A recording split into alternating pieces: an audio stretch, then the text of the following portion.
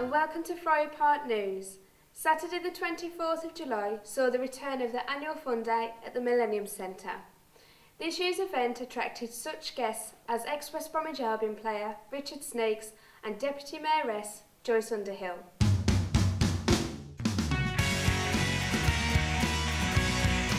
Hello, my name is Harban Singhubi. I'm the Centre Manager for Friar Park Millennium Centre. My role on the Fun Day was that I was to welcome the Deputy Mayor and the Consort alongside with one of my other colleagues whose name is Jennifer. My name is Jennifer Tomkinson. I'm an administrator in the Community Development Office at Friar Park Millennium Centre. My role on the Fun Day was to escort the Deputy Mayoress Selma and her escort around the Friar Park Fun Day.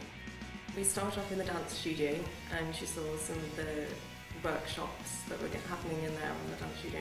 I think she saw the salsa class and she enjoyed that. And then we went outside onto the sports field where we gave her a tour of all the activities that were going on, including the funfair rides, the sport that was going on, the tug of war and the rugby, and the West Bromwich Albion shootout.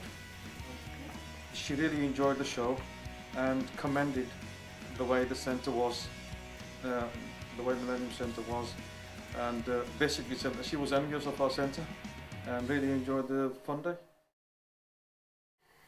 The event was officially opened by Richard Snakes, who welcomed the citizens of Friar Park and also announced the opening of the new dance studio. Our crew was on standby to capture these moments. It's a great pleasure to be here and see so many people turn up for the Fun Day.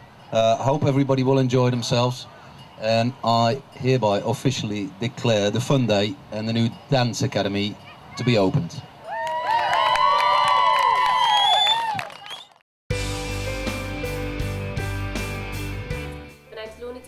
I'm the Active Lifestyles Coordinator for Friar Park.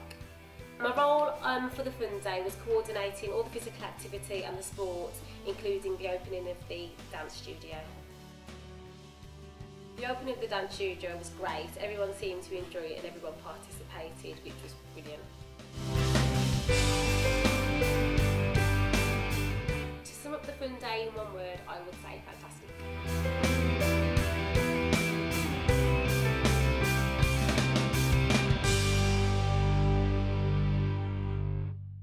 Thank you for watching and keep your eyes open for the next edition.